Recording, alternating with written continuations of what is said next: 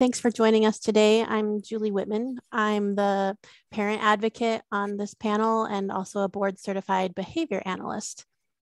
So I get the privilege of facilitating today's meeting. We're going to share a ton of resources. Lindsay, if you want to pull up the slideshow, I'll just start. As Lindsay shared, we don't have a case presentation today. That's so that we could provide lots of different resources for you. You can go to the next two slides. We actually are going to put together a document that's just a snapshot in time of all the resources that we're talking about today. And that document isn't going to be updated over time. It's just going to be put together as a one-stop shop today for you all. If you do have local resources that you've thought of, feel free to put those in the chat and we can add them to the document if it's something that's not going to be covered by one of our presenters today. So in thinking about where to start after a child's diagnosed with autism, one of the big things that we can do as providers is help families connect to those resources that can be helpful for them to educate them about autism, but also just where to find help, who to call, how to build a team. That's a lot of what today's session is about, how to help with school and the IEP, and then some of those safety related resources that primary care providers are a really important source of. Next slide. So this is the link to that document. We'll probably send it out at the end of today's session as well. It's going to be organized by region and then also national, statewide. So if you're looking for resources that we mentioned today, it'll be in this document. And like I said, we're not going to be continually updating it, but it will be a place that you can come back to after today's session. So I'm up first talking about a number of different national resources that are out there. And one of them, in terms of connecting families with information about autism to learn more, are these autism internet modules. I've seen different staff of school districts and other providing organizations use them as training modules. They're fantastic in terms of comprehensive. It's a source of information for parents about autism. Next slide. There's also another set of parent training modules around autism from the UC Davis Mind Institute. This is a fantastic source of information. They have a ton of different videos and presenters on different topics, but then within that website, there's what's called the ADEPT training piece, which is autism distance education parent training. This is a little more parent friendly than the first one, but it's again, another great source of information for parents. Next slide. Another one out of Florida is this National Center for Pyramid Model Implementation, the NCPMI. This website has great link to a family engagement section where they have a fabulous set of different flyers that you can give out. A lot of them are geared toward different specific behaviors. There's a backpack connection, which is an example here on the right. These are flyers that you can give that are around different topics. If you have a family that comes in who's concerned about their child biting or how to give directions, these are just really great one-page, simple to use handouts. They also come in a variety of different languages. I think they have Spanish ones. I've seen some in Chinese as well. And there's some under the green tab that are geared more toward families. And so it's just another great resource to have in your practice to give those handouts if someone comes in with a specific concern. Next slide. Of course, Autism Speaks has a really wide variety of toolkits that are available. If you can refer parents to their website, they can get signed in, set up an account. The information's not shared, it's completely safe, and they can download these different toolkits, and they just keep expanding these to include more and more. But if they're having specific struggles with sleep, there's a whole toolkit on that. There's a number of different ones available. So There's the first 100 days kit as well for newly diagnosed families. That's a great one to send home with people when you have that download from the testing when they're receiving that diagnosis as well. So that's a great resource on the national level. Next slide, Lindsay. Then there's a variety of different resources out there related to safety. These are fantastic to explore. One is called the Alert Me bands, which are here in the picture that give people, particularly first responders, an idea of the child's disability. There are a number of different GPS trackers that are available. And I think when Katie talks about the support budgets that are available for children who qualify, my child got one of these GPS devices through her support budget. So the safety seatbelt is also available that cues first responders that the child has a disability or has autism. It's just a wrap that goes over their seatbelt. And then there's a few other programs like the Autism ID card and the Big Red Safety Box. There's a link to that we'll put in the resources. It's a great kit that comes if you apply for it. That also includes door alarms and window alarms. And it's a really nice kit that helps parents think about the variety of safety concerns that their child with autism might face. Drowning is the #1 cause of death with children who have autism. So thinking about swimming lessons is also in the back of our minds.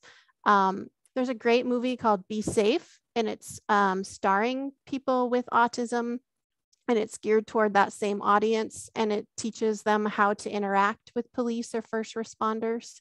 And then there's a number of resources around child harnesses, how to stay safe within a crowd that we're gonna send out to you in that document as well. Next slide, Lindsay. One of the state resources I wanted to draw your attention to was the University of Idaho's Center on Disabilities and Human Development in Moscow.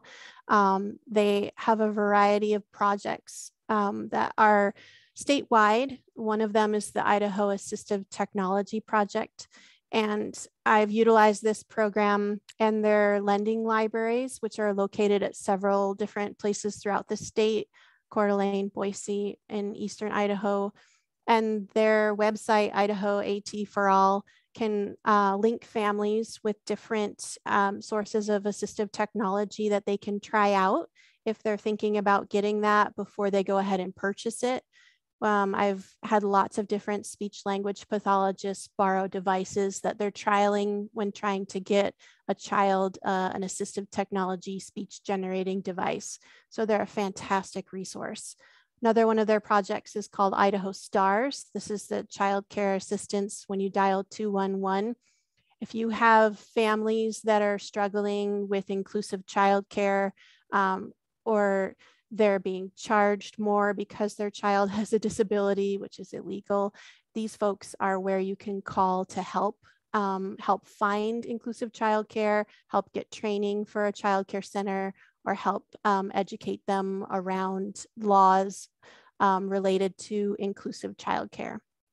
SESTA is another project under this umbrella, the Special Education Support and Technical Assistance for special ed teachers throughout the state and programs that can seek help there. The Child and Youth Study Center, I know Gwen Mitchell is on the call today. Gwen is the psychologist in the Child and Youth Study Center. That's another project at the CDHD. They also host the Autism Summit in the state. And this is their website. If you have time, check out their projects. It's a fabulous source of information across the state. Next slide, Lindsay. So next I'm gonna turn it over to Anna Smith. Anna's gonna talk about the infant toddler program in our state. This is a fantastic program that I've been able to take advantage of with my own child. So I will turn it over to Anna. And Anna, if you want to introduce yourself. Hi, my name is Anna Smith. I am with the Infant and Toddler Program. I am a program specialist for our Child Find program and also our direct intervention program. So I've been with the department for 35 years. I started when I was like 7. So, you don't have to worry about the math there. It's okay. So I've seen the infant toddler program grow and change over the years. And so we're going to focus today on kind of our Child Find program. Next slide, please. So we have a central Child Find program that is part of the infant and toddler program. It's centralized, meaning that we run the entire ongoing developmental milestones program out of central office. Again, it is named developmental milestone. And a lot of people aren't aware that it is available to any child in Idaho at the age of birth to their 3rd birthday. Our Child Find, or our developmental milestones program, in addition to our direct intervention program, all the services that we provide are provided at no charge to families. So a family never receives a bill from us. I like to tell them we don't even have the capacity to send a bill. So if you get a bill and you think it's from us, call me, because it's not. Next slide, please.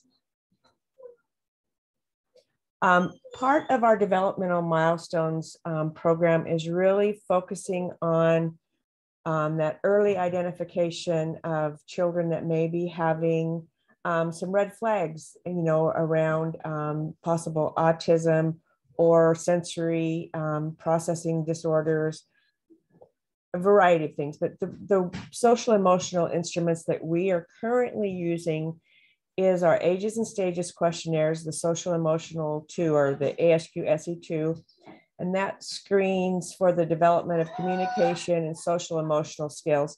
It's currently available through us in English and Spanish. And then we also include the MCHAT RF, or modified checklist for autism and toddlers, revised with follow-up. It's also available at no cost. And I think the reason I put that on here is because the MCHAT RF is available to all of you at no cost. It's a downloadable PDF, and the instructions are downloadable. And so you could do this, and you don't have to invest any money in it. Currently, it's not available in electronic format. So we at the Developmental Milestones program are still mailing this out when the families, when the child reached the age where the MCHAT would be appropriate. Next slide, please. Just occurred to me, I keep looking at the slides I have open and not the ones on the screen. And I'm like, why isn't it progressing? And it's like, oh, I'm not looking in the right place. So the ASQ-SE2 are offered when a child reaches 12 months or 30 months. And then we also offer the MCHAT RF. We mail it at 16 months, 18 months if the child wasn't already enrolled with us, and they come in at 18. And then we again send it at 24 months because we see so much development happening in those 6 months that we want to make sure that we have it covered. So then a family that is enrolled in the Developmental Milestones program are receiving very specific social emotional screenings from 12 months through 30 months. So basically almost every 6 months in that time frame, they're receiving some sort of questionnaire regarding, or screener regarding the child's social emotional development. Next slide, please. So I want to talk really specifically about the MCHAT. It is recommended by the American Academy of Pediatrics, and it is created to screen children between the ages of 16 and 30 months that are for the risk factors related to the autism spectrum disorders. It's so important. The earlier we can help identify these children and get them sent for diagnostic testing and a diagnosis just really opens up the family's ability to get other services they need. So I always like to joke around and say, you know, everybody goes, well, somebody said wait and see. And it's like, no, don't wait and see. It doesn't cost anything to have a screening done or have an evaluation done through the infant toddler program. So let's go ahead and refer. And if there's nothing to worry about, then we're happy to tell the families that and report that back to the doctors. So please, you know, if you have a family that's kind of hesitant and say, you know, I just want to wait and see, you please try your best to encourage them to at least come into the infant toddler program or give us a call so that we can provide these services to them at no expense.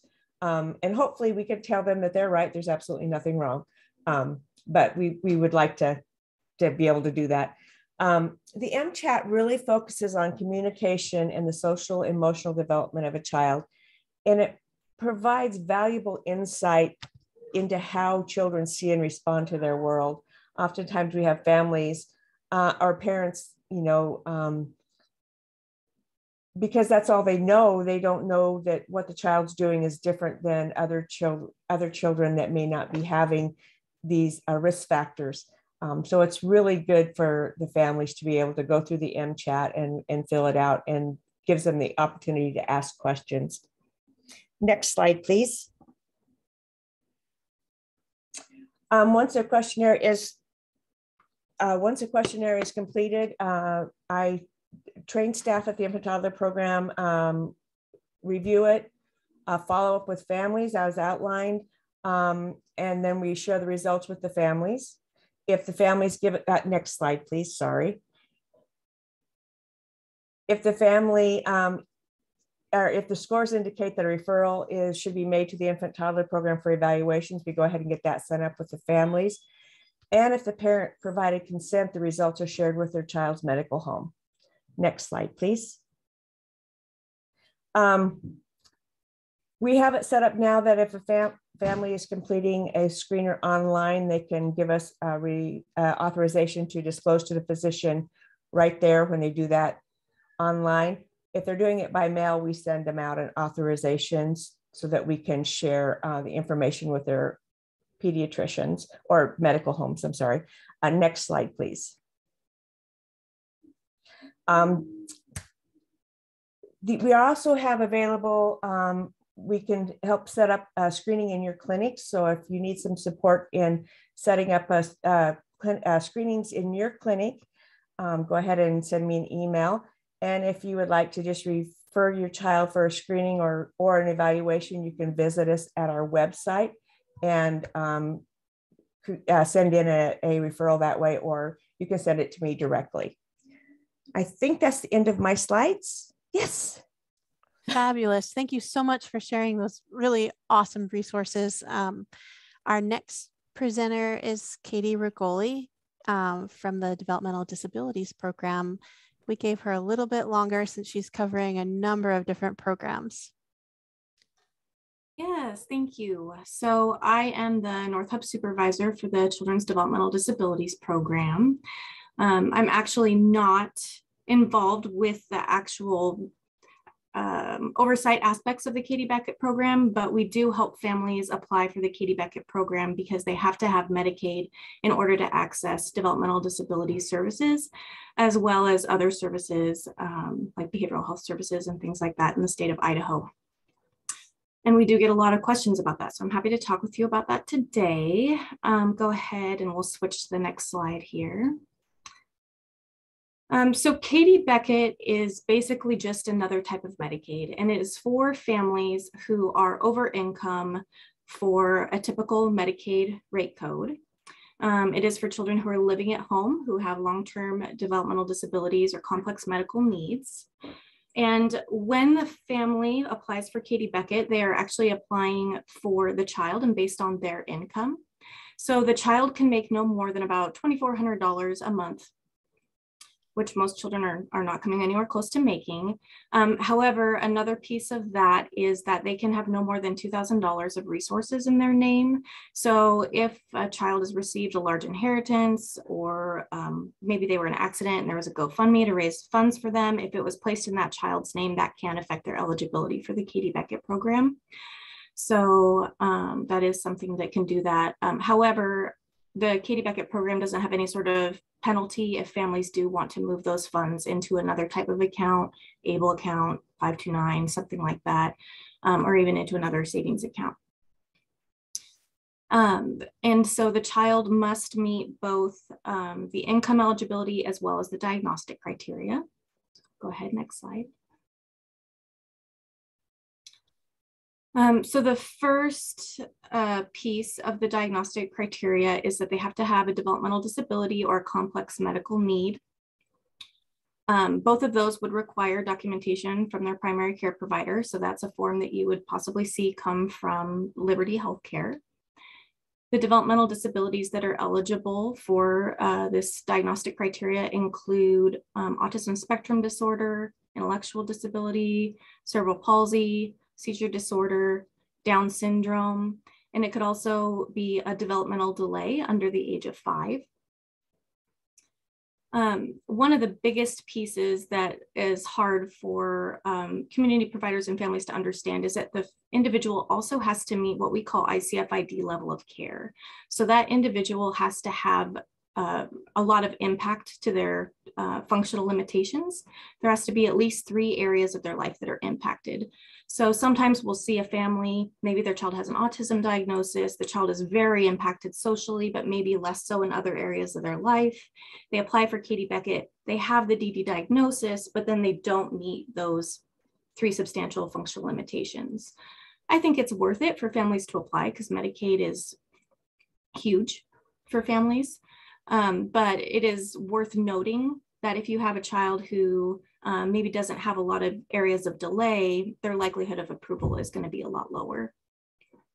And then finally, they have to have a need for lifelong or extended duration services. Next slide.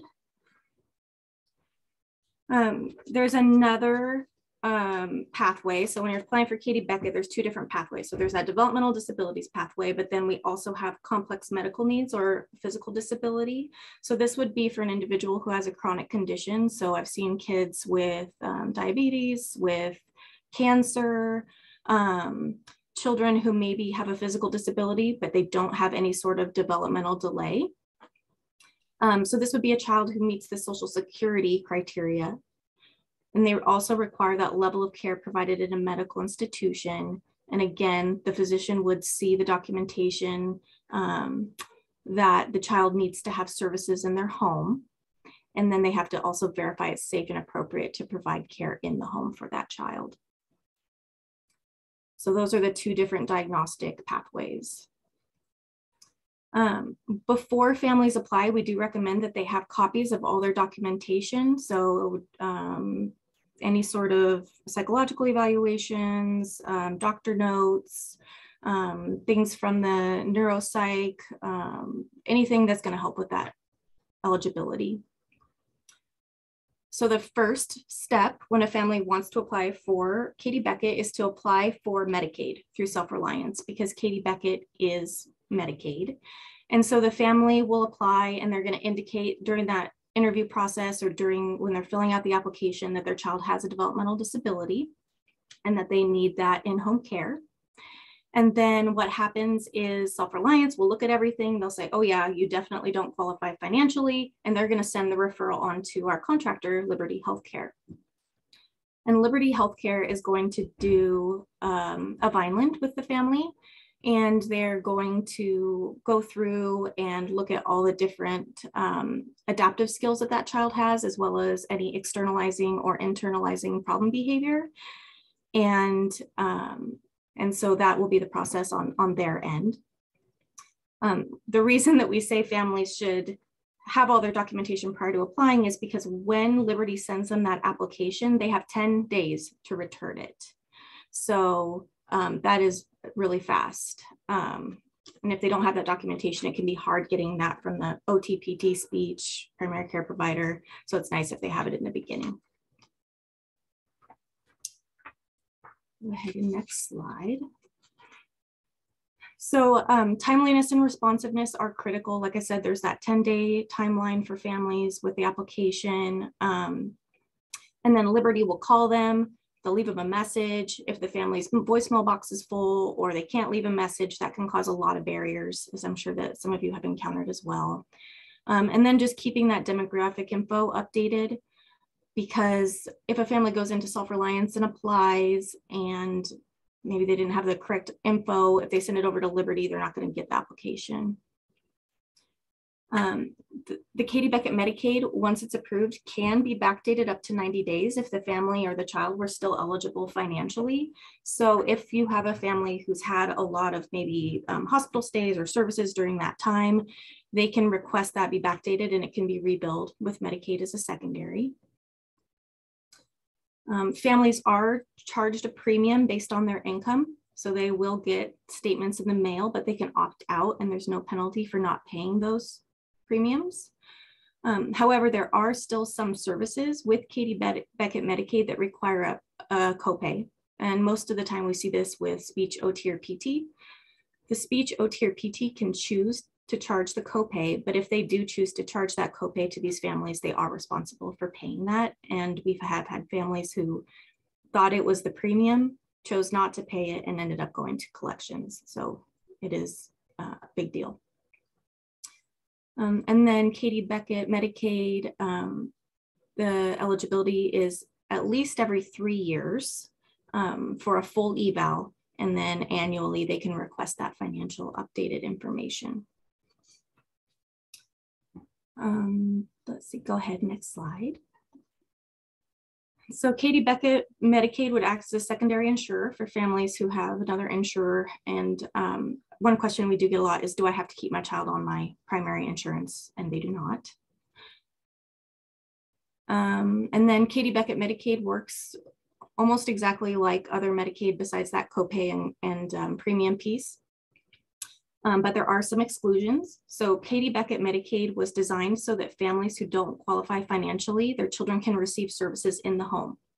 So anytime a child is out of the home, let's say the family is seeking psychiatric residential treatment through EPSDT, their Medicaid would not cover that. So that is something that will oftentimes really surprise providers and families, but if they're on that Katie Beckett Medicaid, that cannot be paid. Also, families on Katie Beckett Medicaid are not eligible for the preventative health assistance, which is that, I think it's like $20 to a gym membership if they're overweight or underweight per month. So those are some of the limitations of Katie Beckett. Next slide. And so I guess that segues into the Children's DD program. So we can provide case management to families who have a DD diagnosis and do not have Medicaid, and we can help them through that Katie Beckett process before they're even involved in our program, which is something that's been really neat over the last couple of years to be able to do. So you can just refer families to us directly. I've put in the referral forms as a resource in my presentation. And we can assign a case manager throughout the state to help that family to apply for the Katie Beckett Medicaid if they need it. Our program, the Children's DD program, we serve individuals from birth to 21. So we overlap a little bit with infant toddler and with the adult program. We don't provide any direct services. All the services for developmental disabilities in the state of Idaho are provided by independent providers or developmental disabilities agencies. But we can provide case management, and we have a great team of case managers who love to help families coordinating different community services, making referrals to different services, helping families with transportation, getting hooked up with that, getting hooked up with the reimbursement piece, make a lot of referrals to IPOL. We make a lot of referrals to the different people on this calls to help families out. And then, like I mentioned, we can also provide case management for families who need to apply for Katie Beckett, families who have English as their second language, or anyone in the infant toddler program before they even qualify for our DD program. Next slide. If you want to refer to our program, you can fax that referral form with notes is the most helpful to any of the hubs. That way, if we already have a diagnosis, we have that in that referral piece. A lot of times we'll get history and physical forms from primary care providers. Any other provider who wants to send something, you could send our DD referral form. And then families can apply for our program also directly through the website. They do not have to contact us directly. They could just send that in independently. Go ahead there. So, okay, this is our link to our website. And like I mentioned, all of our services do require Medicaid. I always laugh when people want me to come and talk about our program because it is very complex. We like to say there's a large menu of services available to you depending on what your needs are. But it can be really confusing for families, and that's where it's nice to be able to have that case manager who can help them really look at what their situation is and look at what individualized services are going to be best for them and what route to take. Just another piece that I have to mention is that I'm sure many of you are aware that there are wait lists in place throughout most of the state for all of our support and intervention services. And those are not wait lists that are imposed by Medicaid or imposed by like our program. Those are wait lists that are just due to provider shortages for the services. For initial families, if you have a family and you want to say, go find out about DD services, honestly, most of the time, even though it's not required for some of our services, we do recommend just putting in an application and going through the eligibility process so that the family knows what their options are and they can just go from there. And that application is in our website. Next slide. So again, for our program, we have two different options. We have DD supports, and so that is available for children birth through 18, and they have to have a developmental disabilities diagnosis. And so developmental disability diagnosis is the same as the Katie Beckett program. So autism, cerebral palsy, seizure disorder, Down syndrome, intellectual disability are closely related disorder. Families have to apply with documentation of the disability, and then they go to, again, Liberty Healthcare, who will contact them, schedule the Vineland, do a medical social interview, and then the eligibility or the denial letter will come to the hub supervisors. That application process currently takes anywhere from 60 to 90 days, depending on how responsive the family is. And then if you or any families have questions about intake, they can call the hub supervisor of the hub they're in, or they can also call our intake line. Go ahead, next slide. So our DD supports, supports are not able to teach new skills. They provide supports in the home and community to practice skills that they're learning in other services or to provide caregiver respite. All children who qualify for developmental disability supports have a case manager, and they also have to go through that eligibility with Liberty every year. Next slide. When a child qualifies for supports, they're given a budget of anywhere from $4,900 to $14,900 that has to be used for DD services, and it has to be a, and they get to choose a pathway, and they have to have a case manager. So this is where Julie had mentioned goods and services. So if a family qualifies for supports, there's two different, again, pathways they can choose. They can choose traditional services and get services through a developmental disabilities agency or an independent provider. And those services are family education, respite, and community-based supports. Or they can go family directed. And if they do that, we always say that's more flexibility and more responsibility because the family has to go through some additional classes. They have to get a support broker, and they become the person who's like really directing their child's budget, but then they can hire individuals who maybe they know, grandma, neighbors, somebody from their church or their community, and they can pay them through their developmental disabilities budget. And then they can also receive some goods or services through that. So we have individuals with autism with sensory needs who are in OT, who need different maybe a weighted blanket or a sensory swing, based on that child's individualized needs. With the recommendation from the appropriate provider, they can have that paid for, whereas that would be denied typically through durable medical equipment. So when a family gets the supports, they can access either traditional or family-directed services. So because of the lack of providers, we have seen a lot more families go family-directed and hiring natural supports, just because that way they can at least get maybe some respite or something. Next slide. We also have intervention available. So intervention is available to children birth through the month of their 21st birthday. Eligibility is based on functional or behavioral need. So they don't have to have a developmental disability diagnosis. So if you have an individual who has an IQ cutoff is 75, let's say they have an IQ of 76 or 77, they would qualify to receive intervention where they would not qualify for our supports program without any other diagnosis anyway. I will say that most of our independent providers and DDAs, most of their experience comes in working from children with developmental disabilities. However, if it's a closely related developmental disability or developmental delay, excuse me, then they've also worked with individuals without a developmental disability diagnosis. And then again, services are provided through an independent provider or a DDA. And then this is what I always tell parents is the meat and potatoes. This is where they're learning how to communicate. They're working on interfering problem behavior. They're going to the grocery store and practicing, actually teaching and practicing with the family, like this is how you stay with mom, working on, sitting at the table with family. And then they also can work with OT, PT, and speech and interdisciplinary services and do cross training. They also have a crisis intervention service. So this is the DD intervention program. Next slide.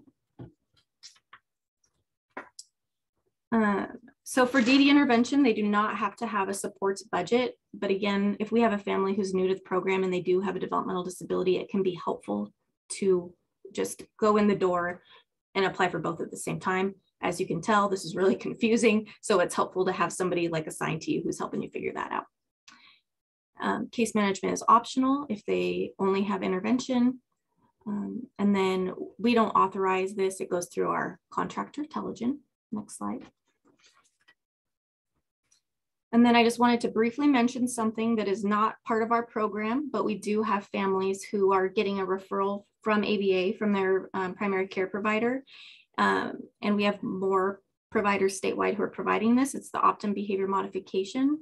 It's a behavioral health service. It's not a DD service. And providers are enrolled in and approved through Optum, but it is the ABA model. Yep, and then children can potentially receive both behavior modification and excess DD services. So I know that was a lot. I tried to put a lot in the slides so you can reference it again later, but I also put in different links to our services, the referral form, and all that. So thank you for having me. Thank you, Katie. We'll have a few questions for you in the chat that you can look at and hopefully we can get to at the end. Next, I'd like to introduce Angela Lindig. She's from the Idaho Parents Unlimited program, and I'll let you introduce yourself, Angela. Thank you. I think I'm in the coldest conference room ever in Idaho Falls right now. We're actually training parents. So I'll try to go quickly through this because I know we're short on time. I see a lot of familiar faces and names. So many of you are very familiar with Idaho Parents Unlimited, or IPUL, as was Katie mentioned. That's our acronym. Let me go to this next slide, please. Okay. So some of the, I just only have about 8 slides to go through. So I'll just go to the next one and I'll explain our programs and we'll go one more. That's just a parent testimonial. So see how easy this is? Okay, our program areas. So Idaho Parents Unlimited we are a statewide nonprofit organization. We serve families who have children with disabilities from birth to 26. Every and any issue, if a family is touching a system, we can assist them with whatever their working with. And everything that we do is always at no cost to families. So I'm just going to kind of go through our program areas and then show some ways that we can help.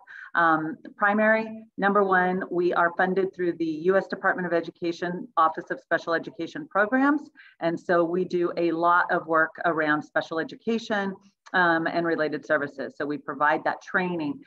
We provide one-to-one assistance for families on helping them with eligibility for and their IEPs and anything that they might be dealing with educational systems. And that includes infant and toddler services as well. So the second area that people may not be as familiar with is that we are the Family to Family Health Information Center that is funded through the Health Resources Services Administration at the federal level. And we essentially do the same thing that we do with special education. We provide training and information around everything and anything to do with a family's health, and that includes navigating all of the community services. So everything that Katie just talked about, we have whole trainings on helping parents understand how to navigate Medicaid systems and DD services and all of those things. Again, one-to-one assistance, we do group trainings, we do workshops, et cetera. And then the third area that we assist families with is we have arts programming, and a lot of people don't realize that we do have this. We have teaching artists that work in classrooms and community centers throughout the state to ensure kids with disabilities have access to high quality arts education. But one of the most important things that we do with our arts programming is actually through a contract with the Idaho Division of Vocational Rehabilitation. And that is our work of art program.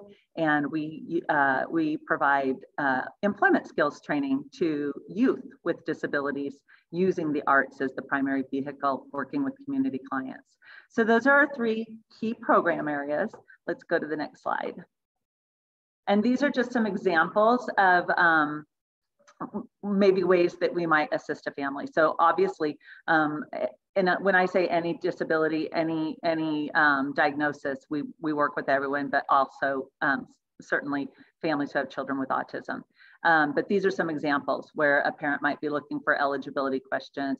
This number 2 is probably the biggest one that we've seen in the last 2 years. It just keeps on, they keep on coming. So parents who are new to our state, we have a lot of, I think at one point we were taking a call a week from parents who are moving to Idaho, and our No2 systems are done the same from state to state. So really a lot of educating parents on how to access and apply for certain services.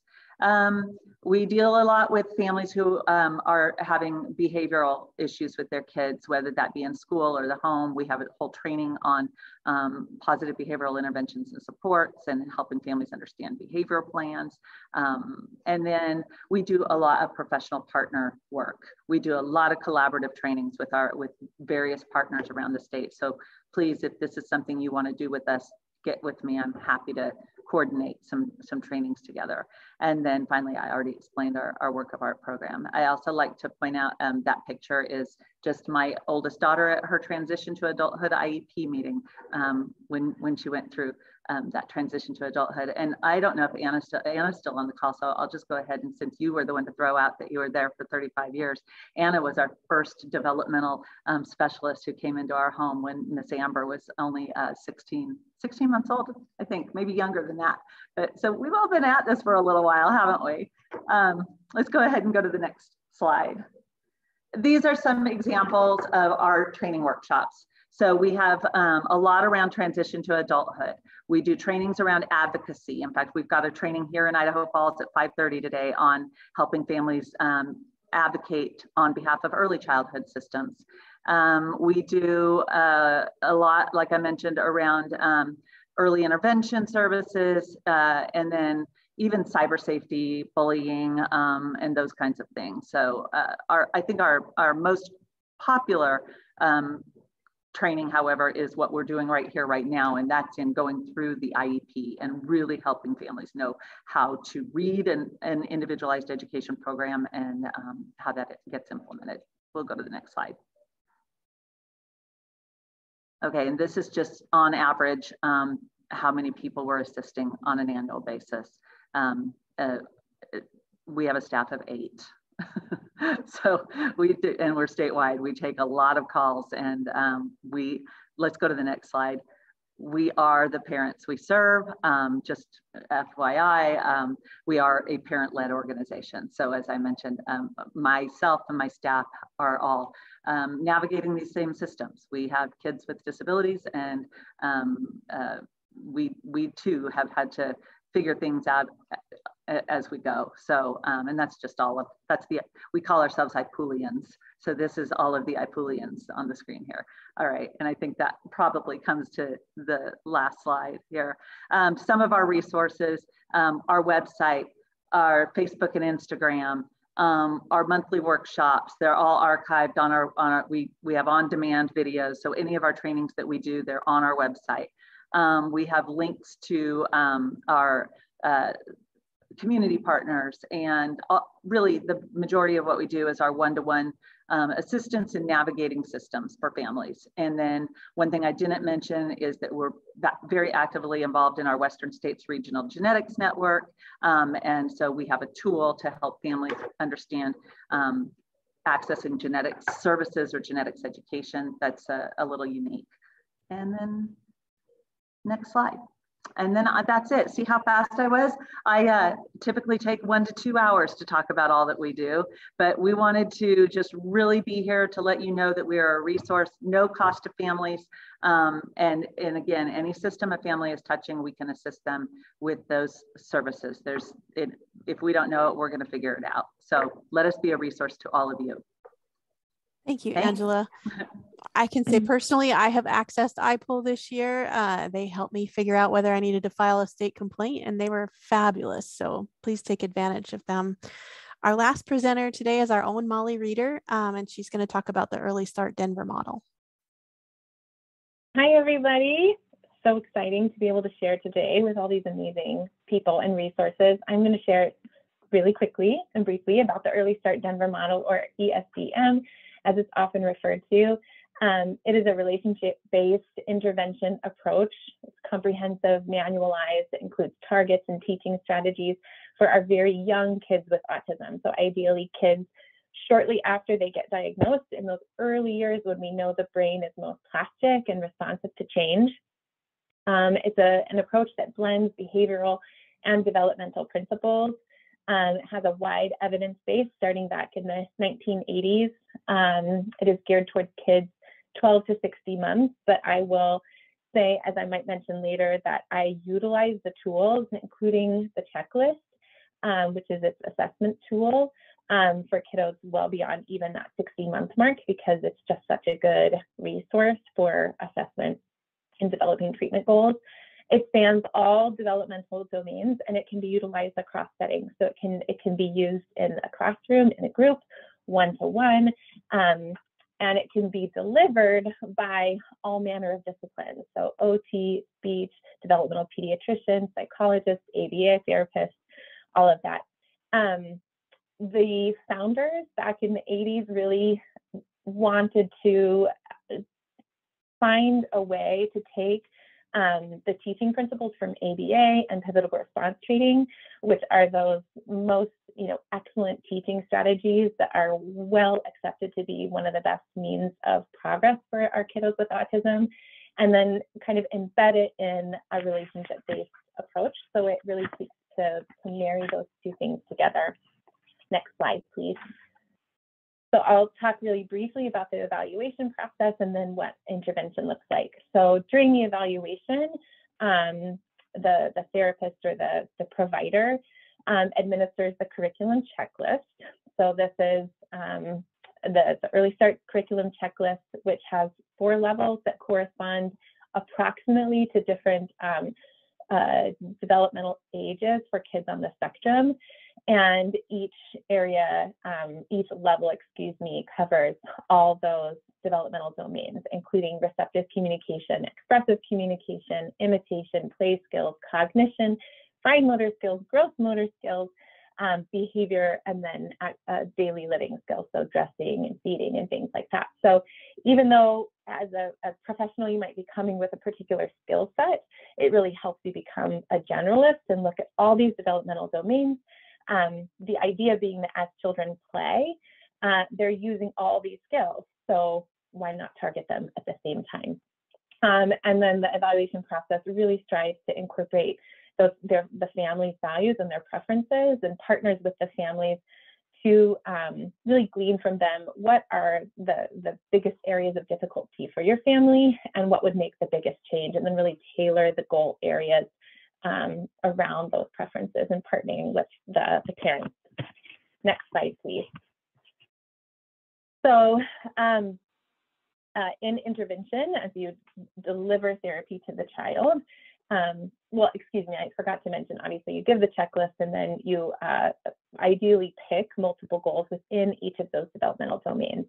And then you target the goals through child-led play, where the child and the adult are really co-constructionists in these, what ESDM likes to call joint activity routines. And they're really just play routines where there's joy, and it's so fun.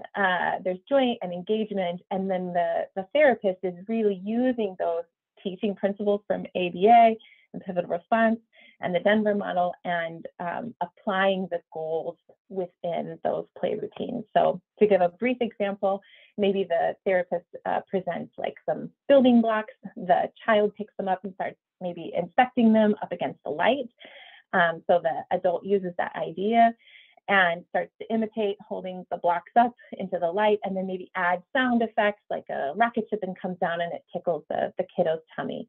And if the child enjoys that, so they start to do it over and over. And that's where the repetition and the play comes in. And the child or the therapist can start layering in the different motor goals and the language goals and expanding that play routine so that there's, neural firing and just really good teaching happening. And then a heavy emphasis on collecting really good data so that we know that the child is making progress. Next slide, please.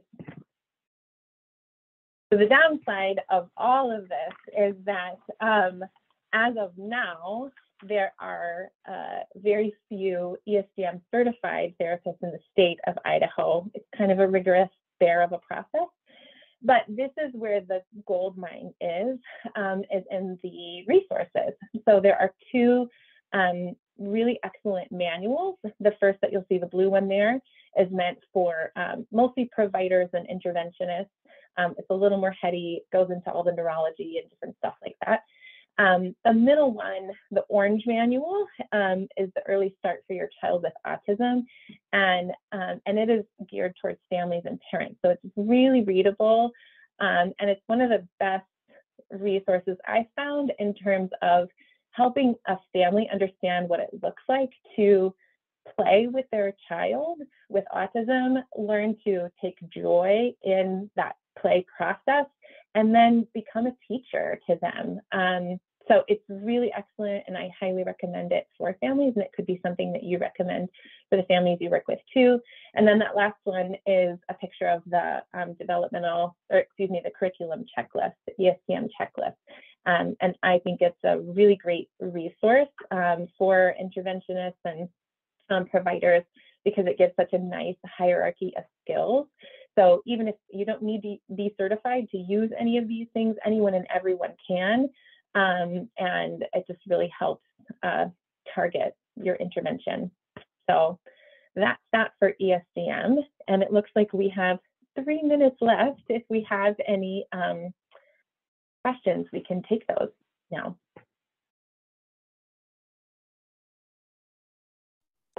I just saw one earlier from the chat that asked for psychologists who diagnose autism. Do parents take the report to the primary care provider to complete the paperwork? I think that would be for you, Katie, and for the infant toddler program.